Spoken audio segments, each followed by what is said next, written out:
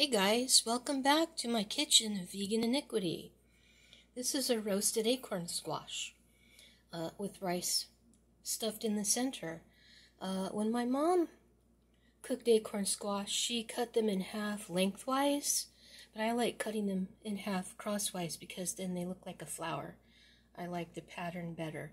Also, when my mom cooked them, she just filled the center, she cleaned the seeds and the strings out of the center and filled the centers with butter so that, you got a great big pool of melted butter to eat your squash with.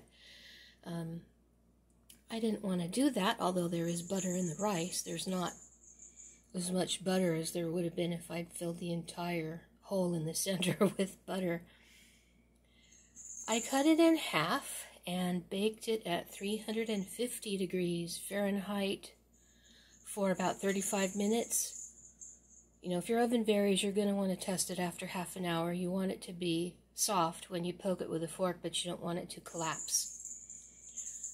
Then I took it out, and in the meantime, I chopped some mushrooms and onions and sauteed them in a pan with some butter, some black pepper, plenty of black pepper, just a little bit of salt, some sage, and the cooked rice.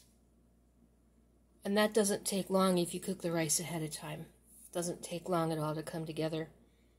So when the squash comes out, and I always turn it over. Whenever I bake a squash, I cut it in half.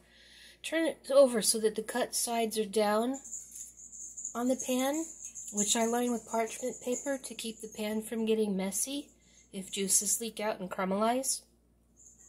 That way of course, there's butter in the rice, but you don't have to oil the surfaces if you turn them upside down. They won't dry out. So if you want to do this fat-free, you certainly can. Just don't put any butter in the rice.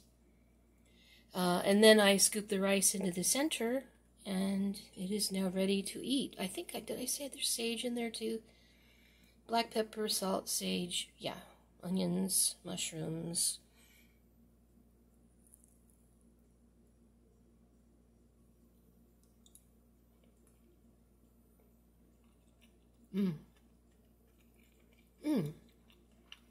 This is so autumny.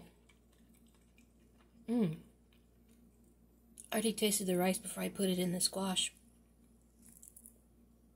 but I didn't get a chance to get some squash in with the rice. It's so good.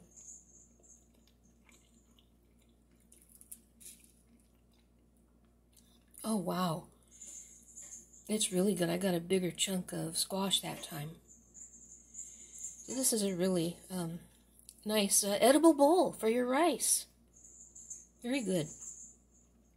I'll have the recipe on my blog. I will link to it in the description. I will link to the previous video in my description. Regular uploads, Sunday, Tuesday, Thursday. I link to my videos in the description to make it easy if you've missed something and you're curious. Regular community tab posts, Monday and Friday. I also link to my community tab in the description. Thank you for watching, liking, commenting, sharing, and subscribing. If you're new, go ahead and subscribe. And leave a comment if you'd like. If you're old and you don't comment, please feel free to leave a comment. By that I mean to say if you're an old subscriber but you're very quiet, you're certainly welcome to post. I'm going to have one more bite for the road. I think I've said everything I need to say about this, including how yummy it is.